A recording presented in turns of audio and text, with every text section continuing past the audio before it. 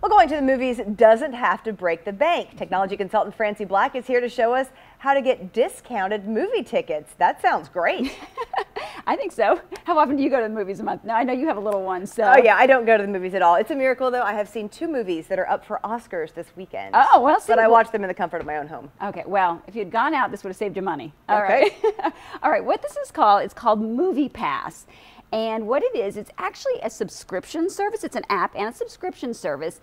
And what it does is that you pay a one-time monthly fee, or once a month, for $9.95, and you can go to the movies every single day, up to 30 times a month, for the one flat rate of $9.95. It's like too good to be true, though. It is too good. I'm going to tell you some at the end. I'm going to talk about some downsides. We talked about this on the morning show, but I didn't know we can do this locally. We can do it locally. We're going to look at a map in a second, and I'll talk about the downsides and how it works. Okay. All right. So the way that it works is you log into the app, okay, and you subscribe. You pay this $9.95 fee, okay, per month, and you can go to the theater 30 times a month, once a day. And what they do is they actually issue you a MoviePass debit card. And I have one here. Okay. It's a physical debit card. Okay. It's issued by MasterCard. And if you notice down at the bottom, it says that it's available where? Only at MoviePass theaters. Right, only at MoviePass theaters. So what it does is the way that it works is you go into the MoviePass app and you browse movies, find what you want to play or watch or see.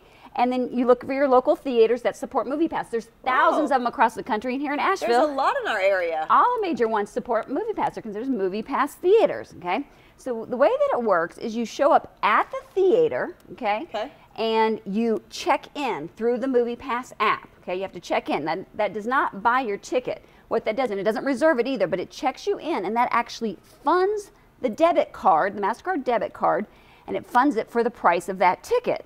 And then you actually purchase your ticket using the MoviePass card, and it's paid for. And you can do that every day without putting more money on the card. You just do your one-time $9.95. All right. So, so that's how it works. So it's super simple. Now, there's a couple of key points here. Okay, what's the downside? Exactly. There's got to be something to this that's not you're going to watch a million ads. No, there's actually no big downside. The only one really that I think of is that you can't buy in advance. Okay, so you can't reserve a ticket ahead of time. You can't reserve it for 10 people. So if it's really popular movie or opening night, you could get to the theater and it's sold out. So the way that it works is that you actually show up at the theater and you check in, and then you have and you have to be within 100 yards of the theater to check in. And then you have a 30-minute window to actually purchase your ticket. If the movie's sold out, of course you can cancel it, you can switch movies, you can do all those things, but it's reserved for that amount of time. Yeah, it's really great. And the other big question that I get is, what about for families? Okay, right, so this is one MoviePass per person. Okay, so if you have a family of 4, then you're going to need to get $40. Yeah, you're going to have to get 4 of them basically. Okay, and so it's per person. But still, that's the price of one ticket. Not even. That's even less than the price of one ticket for a nighttime showing at a movie. Right. So if you go once a month, you've saved money. If you want to go once a month or even more than that, you're still saving money. Okay, so it's for both sides. If you want to go more but not spend it, here's your solution.